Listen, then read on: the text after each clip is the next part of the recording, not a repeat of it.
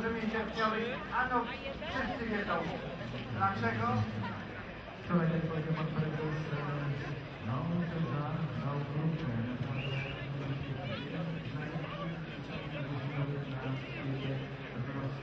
może z boku tutaj podchodzili, jakby ustawiali się z boku sceny, z przodu rzeczywiście tu jest już duży ścisk.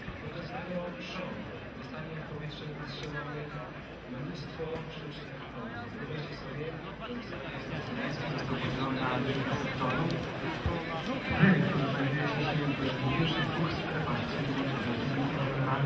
ściany wielkich hal, które znajdują się za nami. Wielkie hale, ściany.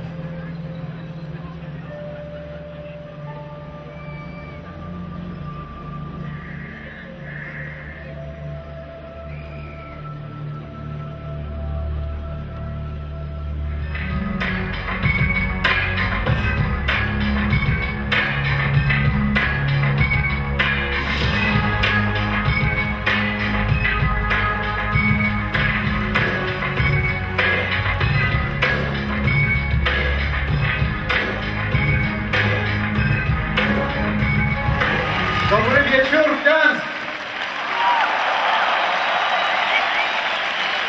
Good evening, Gdańsk. It's a big honor for me to be with you tonight and to share this big celebration with all of you in Gdańsk and all of you in Poland.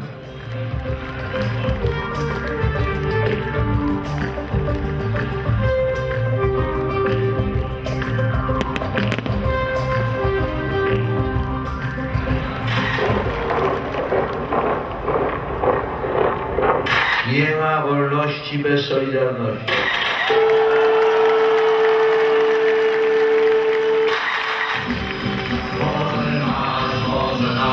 Może nasz, jak ten strajk długo trwa.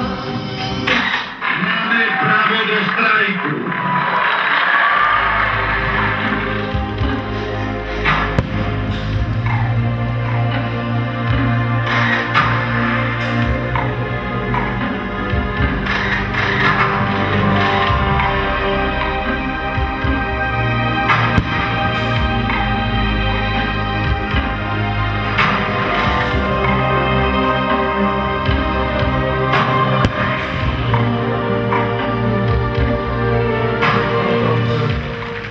Working here, there was an electrician. 25 lat temu pośród pracujących tu robotników był pewien elektryk. And with his friends,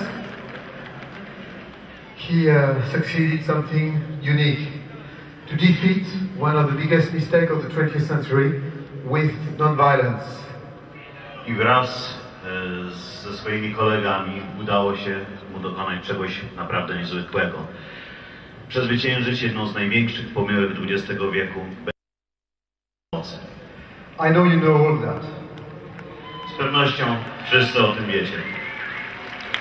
But it's a lesson for the future generations and his message is more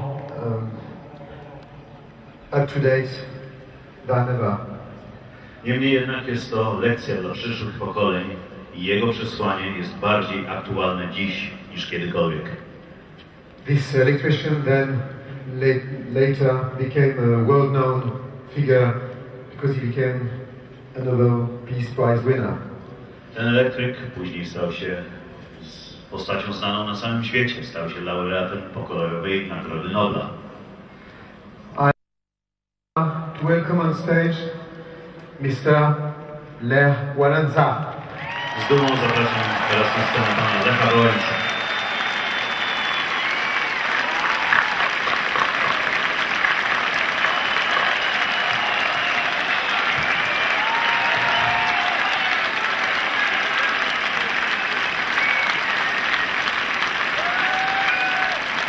Żan, jesteś młodszy, parę lat, więc pozwól, że ja jednak trochę przeczytam.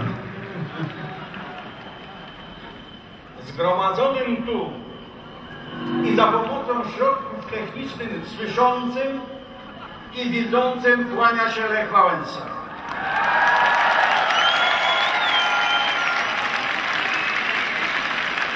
informuję i przypominam.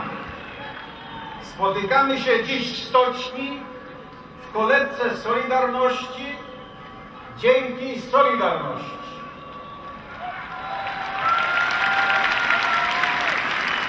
Spotykamy się w przestrzeni wolności, którą dzisiaj tu stanowią muzyka, pieśń i światła spektaklu Michela Jarra. Szczególnie związany z tym miejscem, jak pan Lech Wałęsa o nim wspomniał, z pewnością go rozpoznacie.